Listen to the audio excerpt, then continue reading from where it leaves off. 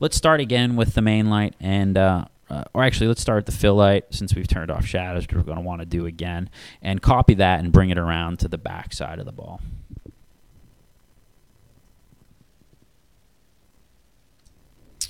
All right, so here it is. That's the rim light, and let's just crank it up. And because the fill light is really supposed to wash out a very thin part of the ball, we're going to crank this up to an intensity of about 5. And really, from a positioning standpoint, we can now see it in the camera view here that we're just getting light on this back edge here, which is exactly what we want for a rim light. But it might be covering too much at this point. So what we're going to do is bring it in, focus it in a little bit more, and get it. It might be too high, so there we go, because we just want a nice little crescent moon of a rim around the back. So there we go. We're starting to get it. And let's even crank it up to a 7. And let's go ahead and render that and see what we get.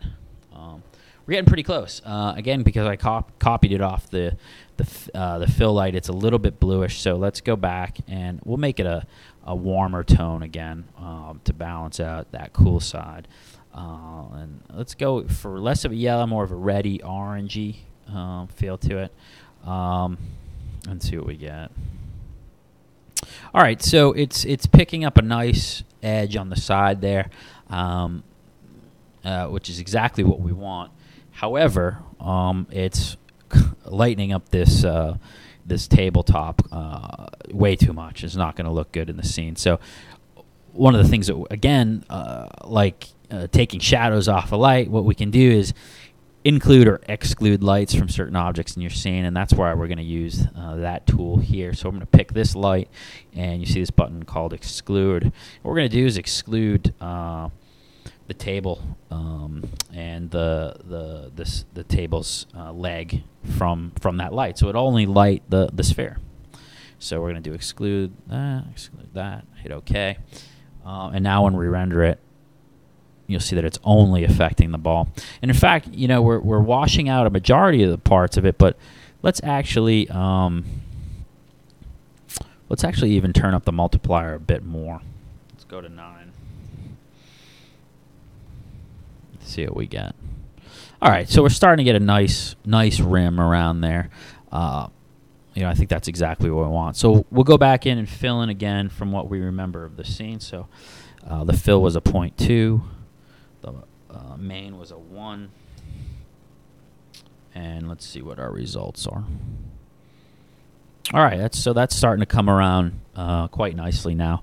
We got the main light here. We got the coming around to the fill light, and then we have a nice rim. And you can notice that from where we started for that default lighting, that really the objects, the soccer ball is really now sitting on that table, and it looks nice. It feels 3D, feels natural, and I think we're off to a good start. One last thing, which doesn't necessarily fall into 3-point lighting, which is really an add-on and a bonus here,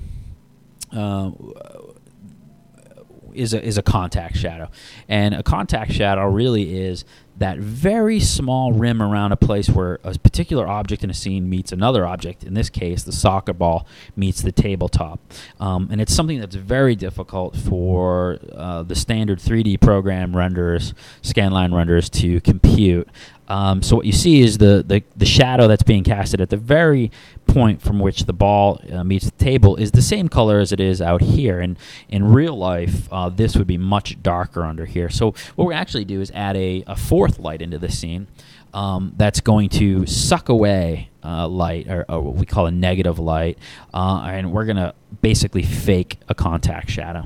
So let's add a new spotlight, a new target spot into the scene, and we'll use the left side, and I'll just start it directly overhead of the ball and go down, and then adjust its position from the top view to make sure it's directly in the center. Then we're going to move it over directly to the center. Oop.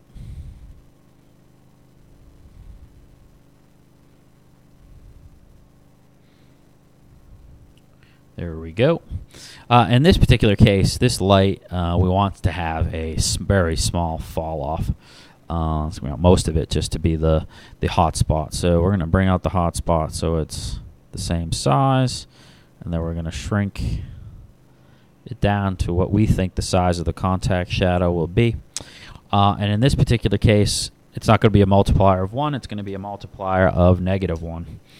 And again, we don't want it because it's above the ball. It'll hit most of the ball. So what we're going to do is exclude the ball from this particular light and just have it hit the tabletop. Oh, there we go. And let's see what we get. All right, so you see exactly what it's doing. It's sucking light instead of a positive intensity. It's a negative intensity, bringing light away. So from a placement standpoint, we're doing all right. It looks a little bit big and a little too dark from what we need at this point. So let's go back into that light and let's do a 0.5. Let's see what kind of negative intensity that gives us. And maybe just decrease the hot spot a tad and see what we get. All right, so we're starting to see it might be actually a little not enough at this point. So bring that hot spot back up. 0.75 for a negative 0.75 for an intensity. All right, we're getting close. We're getting real close here. So 0.6 for an intensity. All right, let's just shrink it up a bit.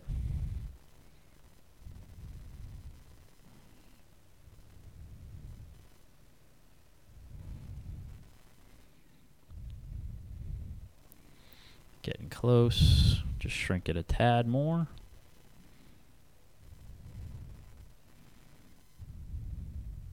There's a side view. All right, now we're talking. So it actually might be a tad too small at this point. So let's just bring the fall off up a bit. All right, so right at the point of contact, you can see this really dark ring around here, and that really places that ball right on the scene there. What I'm going to do here is save this file out. We're going to call it soccer ball 3-point finish, and you'll be able to see yourself how the lights are set up, and you can refer to it after you do the tutorial as well.